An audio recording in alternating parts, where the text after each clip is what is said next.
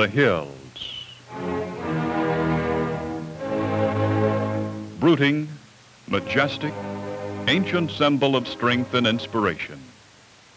But to early settlers of this country, the hills were also a barrier, to be avoided, circumvented, or crossed with difficulty. Once partially conquered by man, the hills sometimes close behind him, effectively isolating small groups of settlers in the midst of great natural beauty. Such was the case with the Tennessee's Appalachian Highlands, the Great Smokies, the Cumberlands, and the Highland Rim.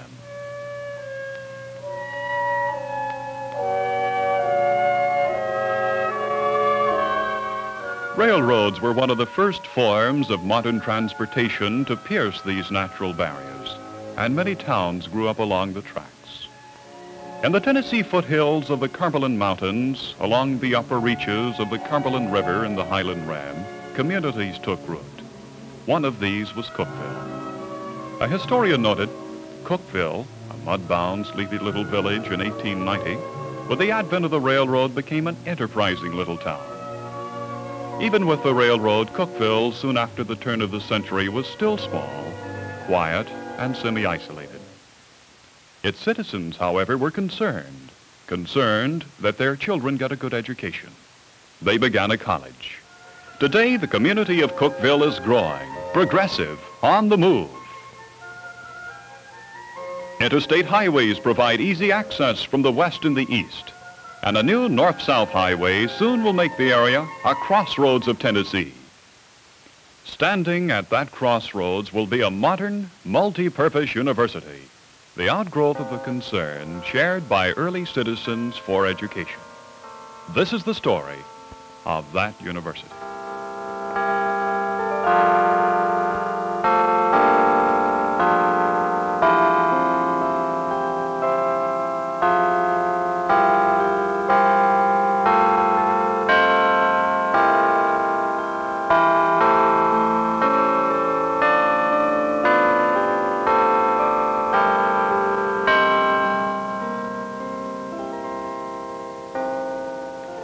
Welcome to Tennessee Tech. I'm Charles N. Sharpe, Professor of Philosophy.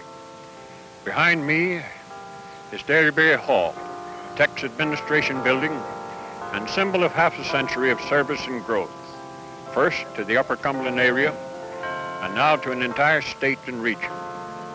Tech's history goes back to 1911, when a number of Cookeville residents, led by a merchant named Jerry Whitson, established Dixie College. They were concerned lest their children miss educational opportunities being made available to more accessible areas by recently begun normal schools. Dixie College, a private school, gave way to Tennessee Polytechnic Institute. Tennessee Tech was established by the General Assembly in 1915 and opened its doors to students in September of 1916. The 1965 General Assembly elevated Tech to university status, and the school's official title became Tennessee Technological University. When Tennessee Tech first began operations using part of what had been Dixie College campus, it had 3 small buildings and a daisy field. The combination administration and classroom building was in the center of the field, flanked by resident halls for students. The first student body was a mixture of junior high school, and college age groups. In 1916, newly born Tennessee Polytechnic Institute enrolled just 19 students in its college classes. The remainder of its students were in high school and junior high. One of the first additions to the original campus was a wooden shop building erected by practical work students. In those early days, it was possible to require 5 hours a week of practical work from everyone enrolled. The first catalog explained it this way: living expenses can be reduced and dormitories kept in attractive condition. The growth of Tennessee Tech has been closely linked with the development of Tennessee's Upper Cumberland region. Cookeville and Putnam County governments, for instance, appropriated $75,000 to help Tennessee Tech begin operation. That money was used to purchase the Dixie College property and to build the school's first 2 dormitories. As history goes, 50 years is not a long period. But during this time, Tennessee Tech has progressed from a small school offering only work on the high school and junior college level and serving a semi-isolated area, to a modern multi-purpose university, which annually enrolls students from about 90 of Tennessee's 95 counties. Here's some results of 50 years of work and growth. Tech's administration building stands on the site of Dixie University's first building. Atop it sits Tech's distinctive symbol, a tower on which is mounted the school symbol, the Golden Eagle. Chimes mark the hour, and a carillon signals the end of each day by playing the Tech hymn. On either side of Derryberry Hall are the other two original buildings of Tennessee Tech. Once resident halls, they have since been converted into classroom buildings. Also around the main quadrangle are the Jerry Whitson Memorial Library, named in honor of the man who did so much to begin the first school on this spot. The University Center, containing the cafeteria, snack bar, post office, and student government offices, and Memorial Gymnasium. Some of the newest buildings at Tennessee Tech are the new engineering building, containing the D.W. Matson Computer Center and the Nuclear Engineering Laboratory. The new science building, with one lecture room capable of seating almost the entire student body of 1916 and 1917, and new resident halls for men and women.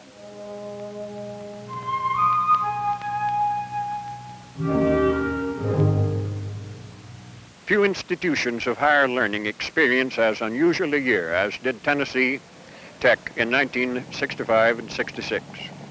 The year was significant in a threefold way. Tech observed its golden anniversary as well as its first year as a university.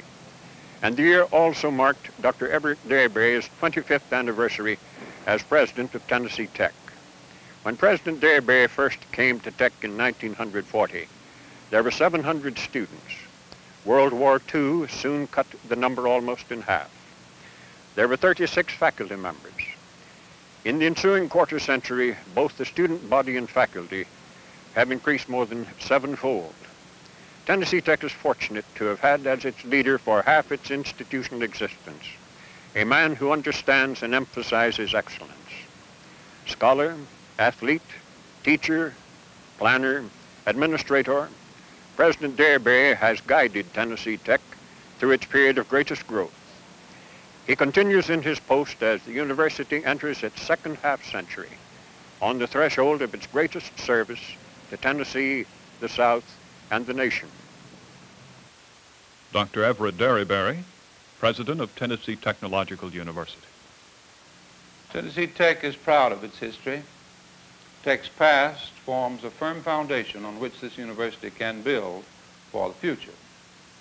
With its ever-growing student body and area of service, with its new university status, reflecting curricular and administrative organization dating back to 1949, with constant additions being made to that curriculum, with its unprecedented $10 million construction program, Tennessee Tech faces an era of unparalleled progress.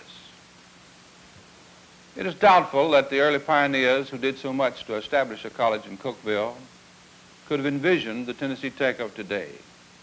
And it will require even greater vision on the part of those associated with Tennessee Tech now and in the immediate future to foresee just what this university is capable of becoming.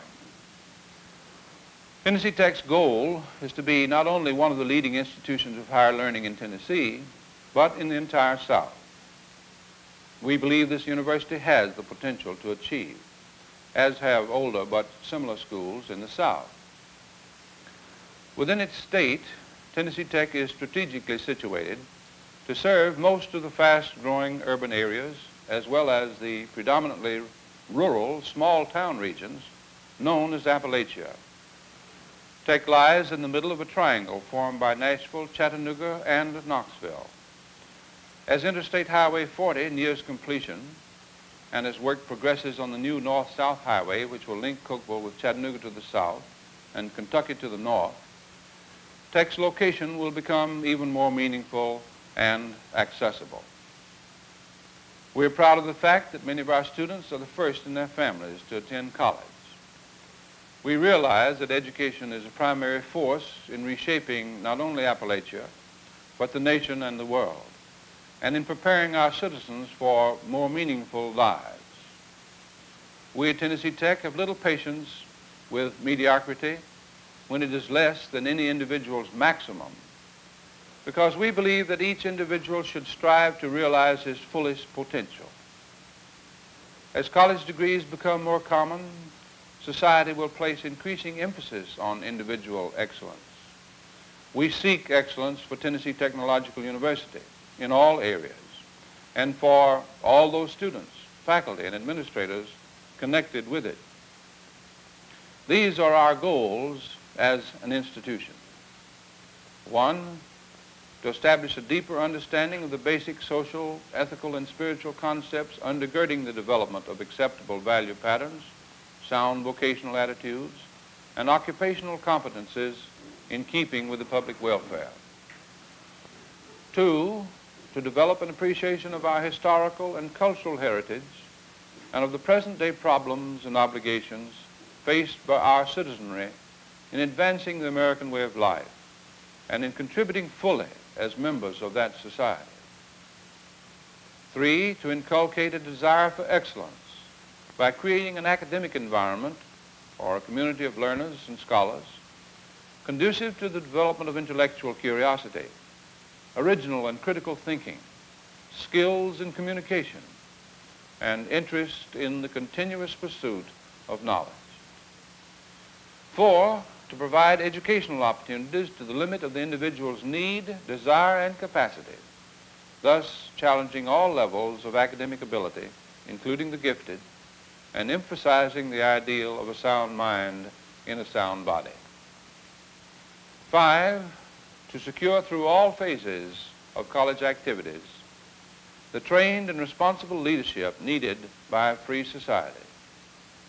Six, to offer, in addition to a core of general education, scientific, professional, and graduate programs, including research, in keeping with the changing needs and requirements of contemporary society, limited only by a constant goal of quality and the resources available to the institution. Seven, and lastly, to share with the community the cultural and physical facilities of the college and to perform appropriate public services stemming from the institution's resources and the specialized abilities of the faculty. Dr. Wallace Prescott, Dean of the Faculties. In its early years, there was some indecision as to the course Tennessee Tech would take. Some believed that it should be little more than a glorified technical school. But men of greater vision worked for a college of technology. For a decade or so after 1915, there was some sentiment to repeal the act establishing Tennessee Polytechnic Institute. Consequently, the early faculty, in the words of a historian, was careful not to trespass on what was considered vested rights of normal schools and of the state university.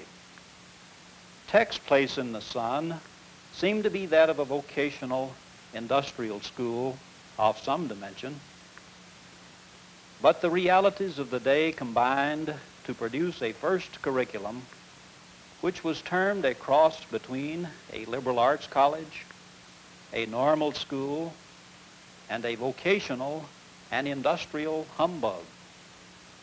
Other confusion was caused by the fact that in its first year of operation, 1916-17, Tech enrolled 52 eighth graders, 77 students taking both eighth grade and high school courses, 214 strictly high school students, and only 19 taking both high school and college courses.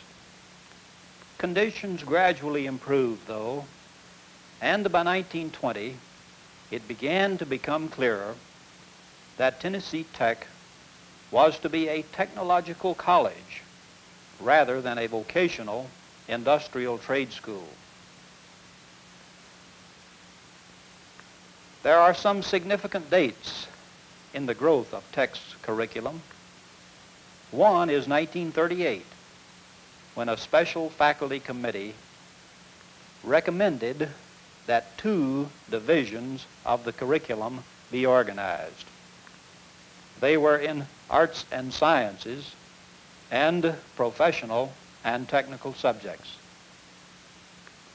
These later became schools, and in 1949, Tennessee Polytechnic Institute was organized into 5 schools consisting of 24 departments. This organization paralleled that of larger universities. The 5 divisions of the curriculum were arts and sciences, agriculture and home economics, business administration, education, and engineering. A graduate school was added in 1958, and the first master's degrees were publicly conferred 2 years later. When Tennessee Tech gained a university status, the divisions offering graduate work were changed from schools to colleges.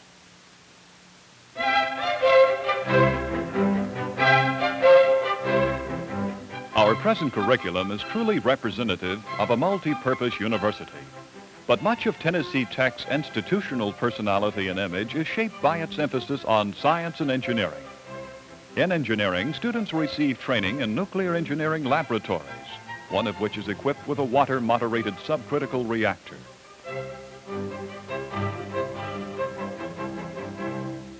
The D.W. Matson Computer Center contains data processing equipment capable of solving complex problems in an astonishingly short time.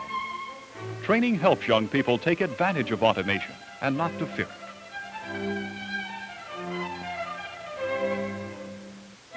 Laboratories and classrooms are tailored to the needs of particular disciplines.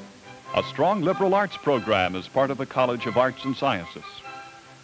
The college offers courses in such diverse areas as foreign languages, history, political science, English, physics, mathematics, geography, philosophy, chemistry, and sociology.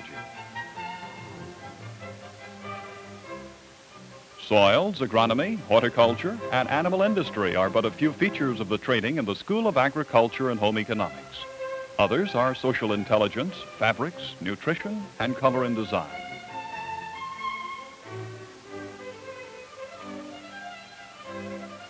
The School of Business Administration covers accounting, business management, economics and finance, marketing, and prepares future teachers of business. A major purpose of Tennessee Tech since its early years has been the training of future teachers for the schools of Tennessee. One of the largest enrollments at Tech is in the College of Education. The newly renovated education building has some interesting equipment for use in training future teachers, such as this observation room with two-way mirrors. The courses offered within this one widely varied college are in themselves representative of Tennessee Tech as a multi-purpose university. Included are departments of elementary and secondary education, educational psychology and guidance, health and physical education, art and music.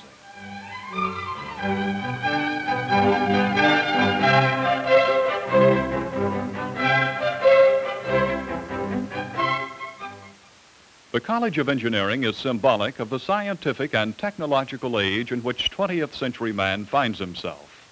This college, the outgrowth of what was once a single department at Tech, seeks to develop the student scientifically and professionally so that he can make distinctive contributions to society. It also seeks to prepare him to face new, perhaps even unthought-of problems, which will call for all of his skill, initiative, and leadership. Another major objective of the college is building a cultural foundation which will help the student comprehend not only technical but economic and social problems. Tech hopes that its engineering students, and indeed all its students, will contribute in a constructive way to their communities, acting as mature, thinking individuals. Curricula leading to the Bachelor of Science degree are offered in civil engineering, electrical engineering, engineering science, industrial engineering, mechanical engineering, chemical engineering, and industrial technology. The time, the effort, and the dedication of countless teachers over the past half-century have contributed to the growth of Tennessee Tech's educational program. It is perhaps impossible to appraise accurately all of these contributions. The philosophy of Tennessee Tech's faculty, past and present, may be summed up as follows. Few persons associated with this school have any love for mediocrity. There is no reason whatever why Tennessee Tech cannot develop into a center of excellence, provided students and faculty alike are willing to work toward this goal. Let us create an intellectual environment at Tech which will so embarrass the devotees of mediocrity that they will quietly disappear from the campus. This can be done. It has been done at many state-supported institutions.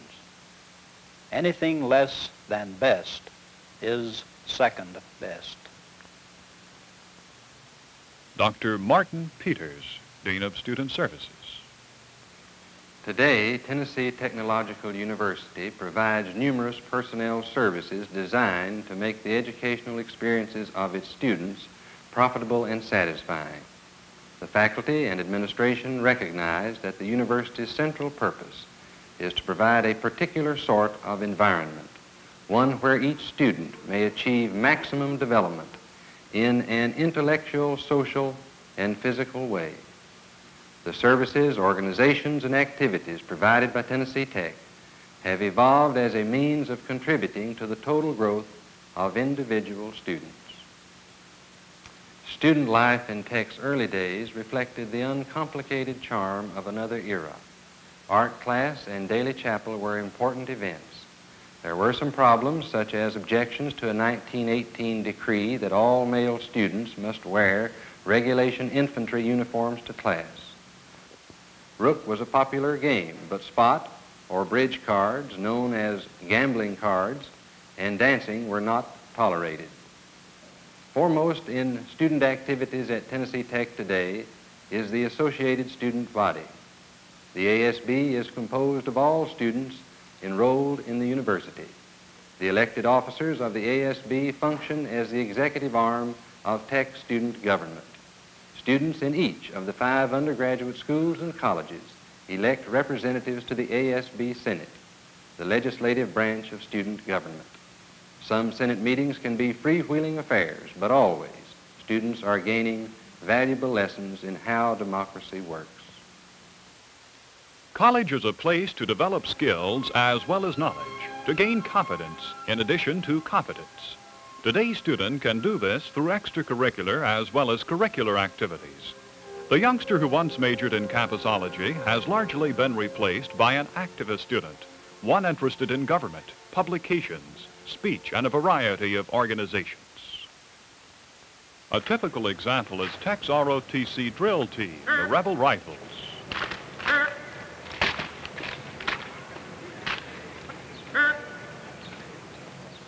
The Rebel Rifles were recognized as the top drill team in the Southeast in 1966 and marched in Washington's famed Cherry Blossom Festival. Student publications play a vital role in campus communications, and staffs take pride in consistently high marks from national rating services. The Eagle, our yearbook, provides both a sentimental and historical record of the entire school year.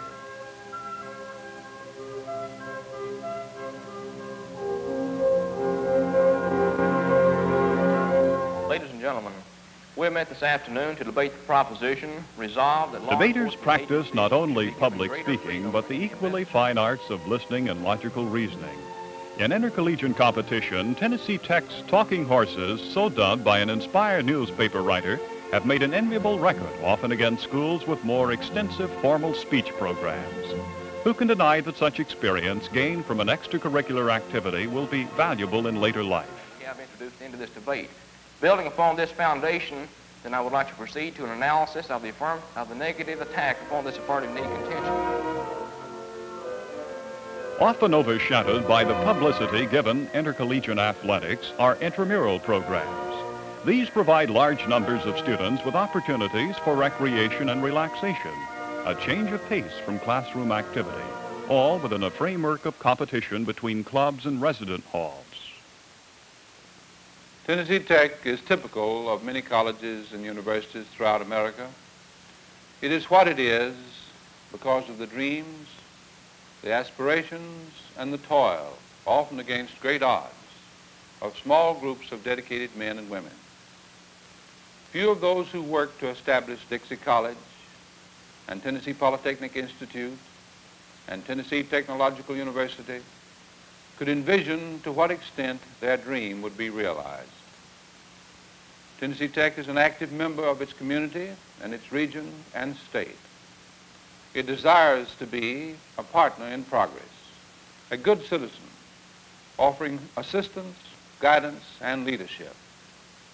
Like its community, its state, and the South, Tech stands on the threshold of tremendous growth, and it contains the potential for even greater service, not just to a limited region, but to the nation and world.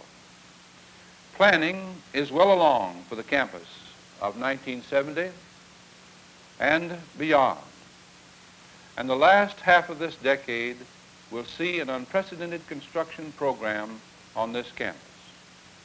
More of everything, classroom buildings, dormitories, offices, laboratories, is needed as Tennessee Tech, like institutions of higher learning throughout the country, seeks to cope with ever-increasing numbers and responsibilities.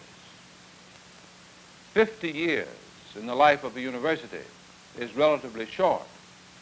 The great part of our alumni have graduated since World War II, but they already have achieved places of high responsibility in many fields, from the race for space to the challenge of education. Companies, governmental agencies, and school systems from throughout the nation have learned that Tennessee Tech graduates have a contribution to make.